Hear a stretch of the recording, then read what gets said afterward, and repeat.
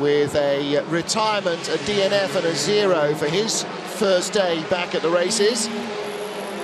But Hyundai looking at a 1-2 result for their two customer racing teams, evenly spread between the two of them, although Ted Björk would prefer it be evenly spread with a few more points coming his way. Points allocation is 27 for victory in the first race of the weekend, 20 for second place. So Gabriele Tarquini at the moment a lap and a half away from being the championship leader day one.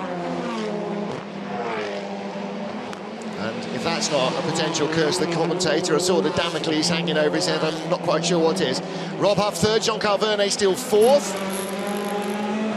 Teammates last year on a number of occasions. And they're running third and fourth. And then Mehdi Benani, Gordon Shedden, and Niscu, Guerrieri, Erlaché, Comte. And then Philippi, Muller, and the man we ride with, Oriola. And closing in from behind, Berton, in his first front-wheel drive race, Denis Dupont, and James Thompson. Hyundai seems to do very well in all that second, third gear torque stuff. And on the exit of any corner, you can sort of see Ivan pulls away from Pepe and closes up on Filippi. I think that's one of the real strengths of the Hyundai. Fastest race lap just been set by Gabriele Tarquini. Previously, I think it had been on lap 2 or 3. And Pepe Oriola brings the Cupra into the pit lane out of 13th. On the final lap of the race, well, there must have been something going bing, bing, bing, bing, bing on the dash for him to not do one lap. Oh, John Philippi under real pressure, but it's Ivan Muller who cracks. Right up behind the Seat, couldn't get his Hyundai slowed down, and did well to hang on to that. It's a good job Pepe had retired, otherwise Pepe would be up the inside there. Yeah. Ivan not in the points, but that's what he was trying for. Here's the battle for the lead. It's the other YMR Hyundai, the white car of Ted Björk.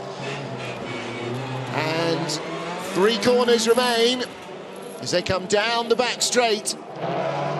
Gabriele Tarquini leading the race. Ted Björk in second and Rob Huff in third. And unless Tarquini cracks now, 1 corner to go, the first race of the brand new era goes to one of the veterans, former multiple touring car champion. Gabriele Tarquini wins, and Andrea Adamo there getting the hug. His baby wins on its debut, and more than that, it is a 1-2. Cars run by 2 different teams. Hyundai 1-2, Volkswagen third with Rob Huff. Audi in fourth with Jean-Carl Vernet. Mehdi Benani's Volkswagen in fifth. Gordon Shedden's Audi in sixth. So that's a good result for the Leopard Lukoil team on their debut in the championship. And then in 7th place and 8th, Esteban Guerrieri and Yann Erlaché in their Hondas. 9th, Aurélien Comte.